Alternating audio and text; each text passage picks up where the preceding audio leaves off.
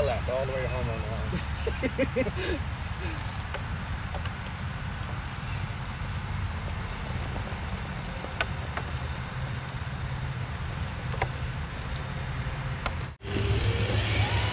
I didn't not use super glue.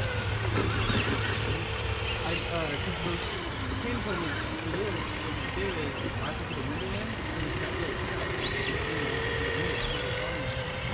How's it going, everyone? Tim here, TRD Adventures. Hope everyone's all well out there. Welcome back. Thanks for tuning in. So, what are we going over today? We are going over the TRX-4 2021 Bronco and why did I pick it up?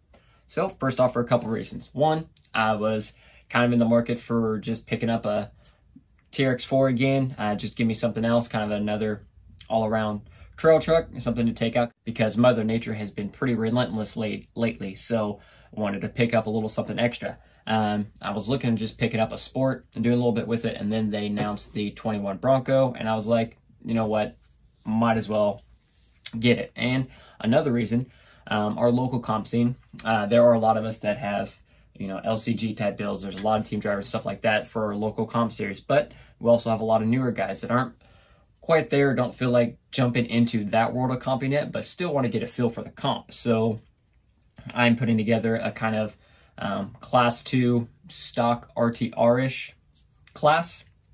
Not super crazy, pretty lenient on a lot of the rules, but mostly as long as the truck is relatively in its stock platform with no like mechanical advantage and stuff like that. So let's take a look here. I've got most of the upgrades, everything that I was looking to do for it. So quick little, now I must say this body does look pretty good. I do like the sport version of this body. Everything just looks pretty good there. So visually, nothing too crazy yet. I do have some decals ordered for it from Soar Racing, so hopefully get those here soon, get those put on. I'll just do a little update picture on that. I did remove the faux winch here from the front. It does stick out quite a bit and is a major point. So I did go ahead and remove that. I am going to trim the stock one down. Did see a nice little trick. I'll probably trim this down to get the D-rings to mount back in there, and then I'll probably pull the fair lead off and put it right here in the middle, because I will put a winch here on the inside. Not going to get the Traxxas winch. 10-pound limit is pushing it on most TRX-4s in general, and honestly, for the price, there are a lot better winches out there. So the only thing I have not gotten yet that I'm waiting for is the Pro Scale light kit for the Bronco. It is not shipped yet. Mine is ordered. It just has not shipped yet. Hopefully here within next week or two, hopefully they'll start shipping out and can get that installed, because that kit's really going to set this body off. So very excited for that.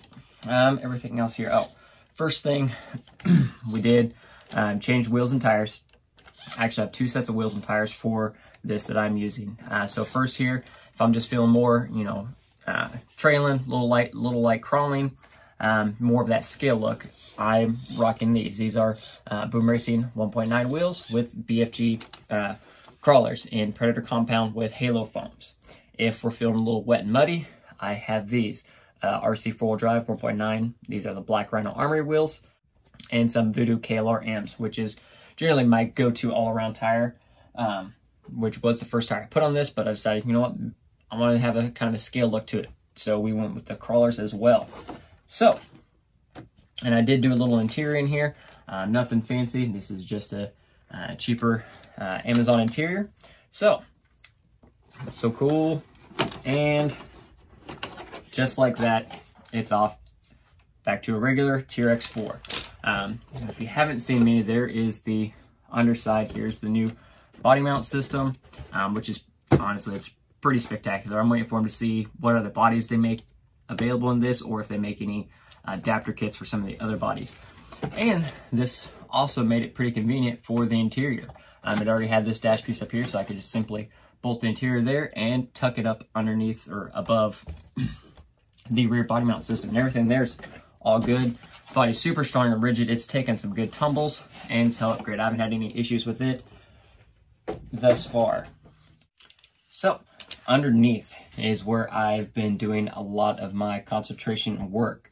Real quick, I mean, like I said, everything underneath here, it is a TRX-4.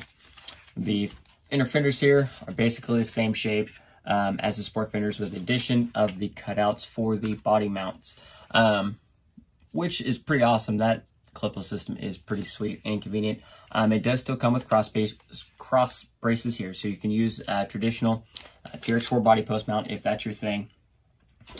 So going on to normal tips and tricks that I always remember when I was getting, grab a TRX-4, things you do right off the bat, a little bit of weight, electronics. One of the mods that I always did was a bumper flip mod. Rather it be taking the front bumper mount and flipping it, or taking the rear bumper mount and moving it to the front and flipping it upside down. It would give you just that little bit of clearance there, moving the bumpers and everything else, just helping with that approach angle and departure angle, stuff like that. Well, with the 21 Bronco bumpers, you can't do that. The front and rear bumpers and bumper mounts are integrated into one piece. As you can see right here in the rear, the bumper and bumper mount, all one piece. Here in the front, bumper and bumper mount, all one piece there. Now, on the 21 Bronco, the bumper mount and bumper do line up pretty straight. So that does gain just a little bit more clearance than the traditional bumper mount, but not as much as your normal average bumper flip. So if you're looking to pick up 21 Bronco and are looking to upgrade bumpers, you will need TRX-4 bumper mounts as well to go with that. And that's not just, it's just one of those simple tricks. It's just something that I was like, oh yeah, I forgot to do the bumper flip. I pulled the body off, I was like, I can't do that. Shucks.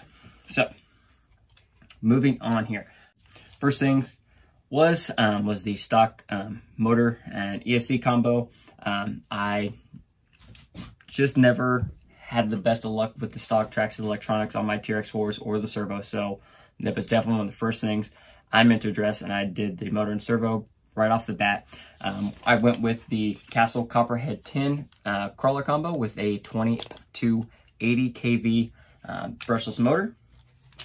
Keeping the stock pinion in there now.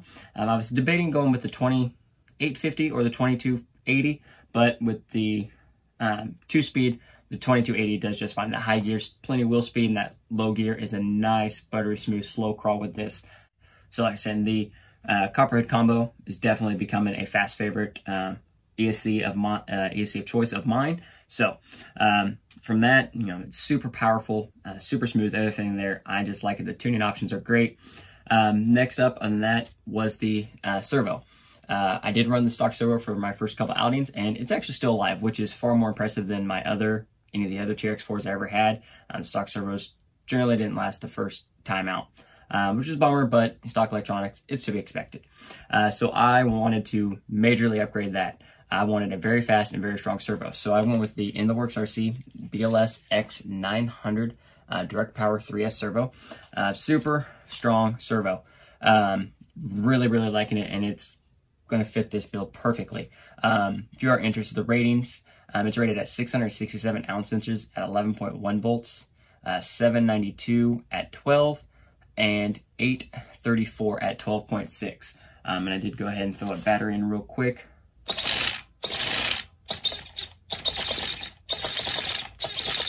Yeah, that is going to be plenty. And for the Copperhead combo, just low gear, beautiful.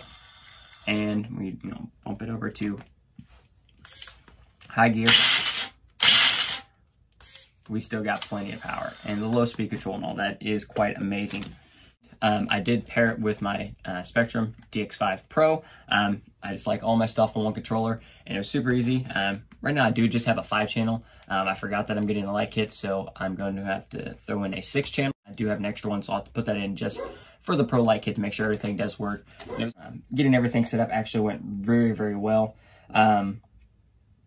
For the 2-speed, I just went with the H here, and I set it to momentary inhibit, and then for the locking and unlocking the diffs, I set the front diff on my forwardmost lever switch here and the rear diff on the rearmost. And again, that was pretty simple. I just picked the switch I wanted, and I set both of them on the mode to 2 position, the cyclic to active, and the momentary to inhibit, and it works really, really well. after the stock servo or the steering servo, the Traxxas micro servos. I actually love these servos. I've never had any problems with these servos in any of my other TRX4s. I've never actually burnt one up. I've used them for other builds and stuff like that, so those are staying. I love those little things. One other thing I always have done with every TRX4 is a battery tray. The batteries that I typically use do not fit well in the Traxxas battery tray, and the battery tray is awfully high. So I had my man Theron 3D print me an LCG TRX4 battery tray from a file on Thingiverse. Great print, everything fit in good, plenty of clearance here, no links hitting like that, and I could still fit a 4500 or 5000 milliamp battery here in the back for those super extended trail days. Drivetrain wise, I'm set. I don't have any plans for underdrive or overdrive any of the differentials. I'm happy right where it's at. But I did want to do just a little bit of strength. So I went here in the rear, I added the Treal rear hubs there. Our portal covers are still plastic. I'm fine with that. I never liked brass myself personally on my TRX4 in the rear. On the front here, again, one with a little more strength. We're with Treal hub, C-hub here, Treal knuckle in aluminum, just more for that strength factor. And then in my drawer, I did have some TRX4 portal covers in brass, so I went ahead and put those on. That's just that little bit of weight I want. I don't go crazy with the TRX4s as far as weight, just enough to help with the bigger body, just that little bit. I don't feel like swapping everything out. The only thing I may swap out are the diff covers, and that's mostly just for eye-friendly purposes. There's some really nice looking diff covers, so I will change that out. Sliders, shock towers, all that staying. That's it. Other than that, I've just been super happy with the TRX4 and been having, yeah, just like that. It's pretty sweet. Other than that, I've been having a blast with it out so far, and said it was just a couple reasons. I wanted to just another trail truck and put a little, stock compish together, get all that way everyone can get out, everyone can have a great time and enjoy the comps without the feeling daunted. This will be a way to just get more people, our local community, just really together and get everyone involved as best as we can. So that's going to be really exciting to see. I'll get some videos and stuff on that. But also, off of that, with a suggestion I had earlier, and it was actually it was on the agenda because I was thinking about it when I was going through some of this stuff the other day. Doing a little video or two on getting the most out of your RTR. As I know some people like that, they're in that situation. They want to maybe comp or want to try to get as much performance as they can out of their RTR. Rather, they're just not ready to jump into the full LCG world yet, or budget can always be a factor, or it's just something that they're not comfortable doing. But you still want to find a way to get as much as you can out of your truck as far as performance. So I would like to do a couple videos on getting the most out of your RTRs. We'll go over that videos. If you think those would be some interesting videos to watch, let me know down below if you have any suggestions for those. That would help me out. Put them down below as well. Anyway, that's going to wrap this one up. Hope you enjoyed the video. If you did, hit that like button, subscribe to the channel. If you haven't already, I'll link down in the description below, general parts list, what I've all done here and what I've been using. So in the meantime, everyone have a great one and crawl on.